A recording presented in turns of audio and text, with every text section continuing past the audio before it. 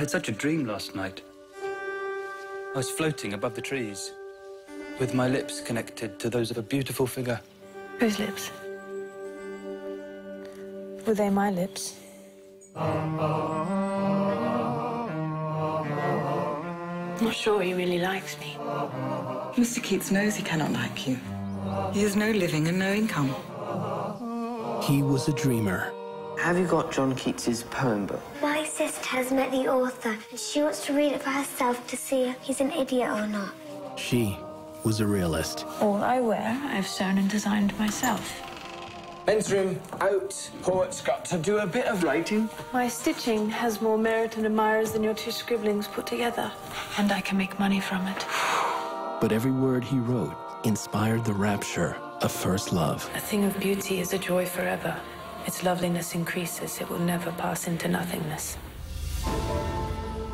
From Academy Award winner Jane Campion comes a romance that would live forever. I get anxious if I don't see her. When I don't hear from him, it's as if I've died. As if the air is sucked out from my lungs.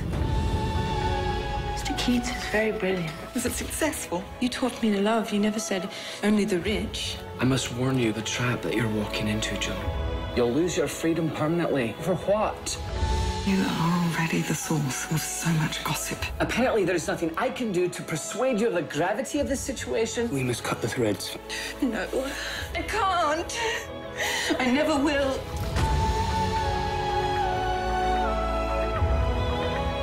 You know I would do anything. It is a game. It is a game to her. There is a holiness to the heart's affections. You know nothing of that. Based on the true story of a brilliant poet and the bright star who was his shining light. I almost wish we were butterflies and lived but 3 summer days.